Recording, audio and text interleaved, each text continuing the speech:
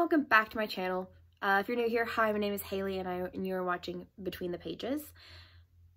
This next one, I read Long Live the Pumpkin Queen by Shea Ernshaw.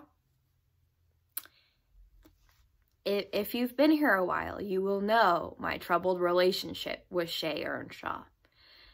Shea Ernshaw wrote my most hated book in the I think my whole entire collection of books. Winterwood. Yeah, so when I saw that she wrote Long Live the Pumpkin King, I was like, okay, I guess we're doing this, because I'm a huge Nightmare Before Christmas fan. I mean, if you could look, I have a wreath hanging on my bedroom door right now that has Jack Skellington on it. I have Jack Skellingtons all throughout my basement down here. So, of course, I was like, oh, yeah, there's a new book. And then there's a new book about Night Before Christmas. Yes, I gotta get it. And it's about Sally, and I love her. And then I got it, and I was like, oh, shit. Shea Ernshaw wrote this book.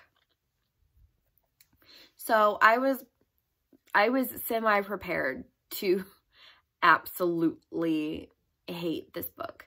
I gave it a 3, which is better than Winterwood. I gave Winterwood a 2 or a 1. I don't remember. I think I gave it a 2 because I liked some elements of that book, but I hated the ending.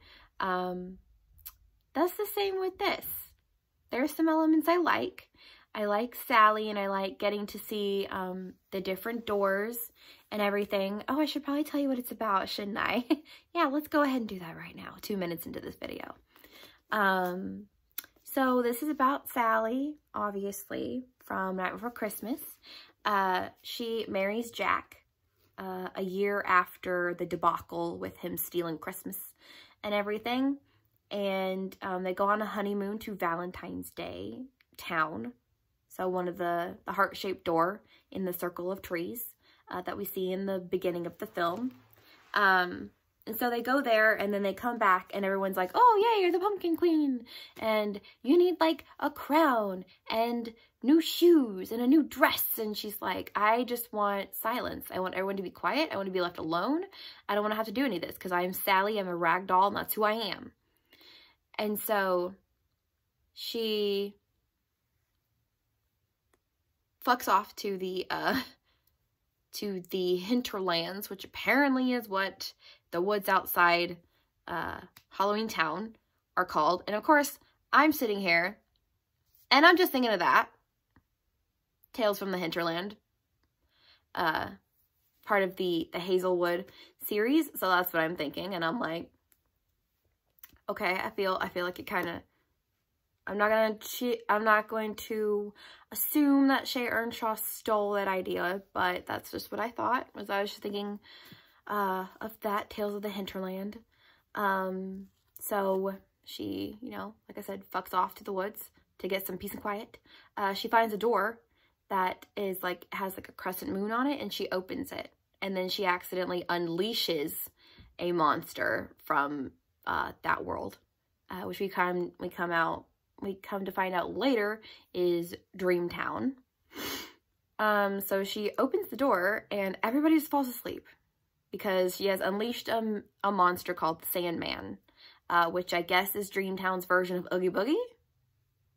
I don't know. I don't know if the other towns have monsters that are like Oogie Boogie and the Sandman. I'm not sure. We don't get that far into it.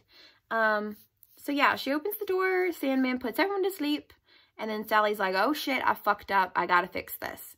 So she goes around all the doors, finds out everyone's asleep.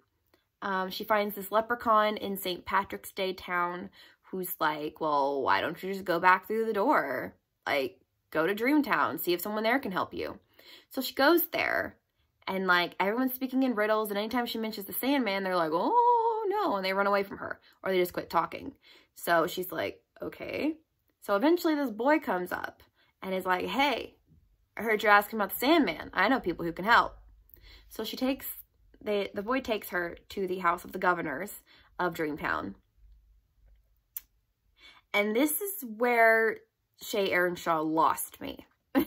This was like, I think 60 or 65%, maybe almost closer to 70% into the book, and she completely lost me. I was like, I'm done. I mean, I kept reading because I wanted to see how it ended, but I was like, you've lost me. I'm done.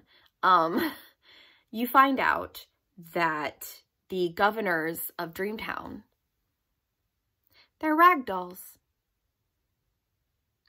Can you guess what reveal happens next? It's revealed that Sally is indeed their child, and she was stolen by Dr. Finkelstein and taken back to Halloween Town. Yep. That's the big reveal of this book. And I was like, I even put it on my my Tumblr. I was like, I don't know if this is clever or convoluted. And I still don't know. Like, I'm leaning more towards the convoluted part at this point, because I'm just like, oh, I'm starting to get angry. And I was like, really? Like, what? What? No. No, just no.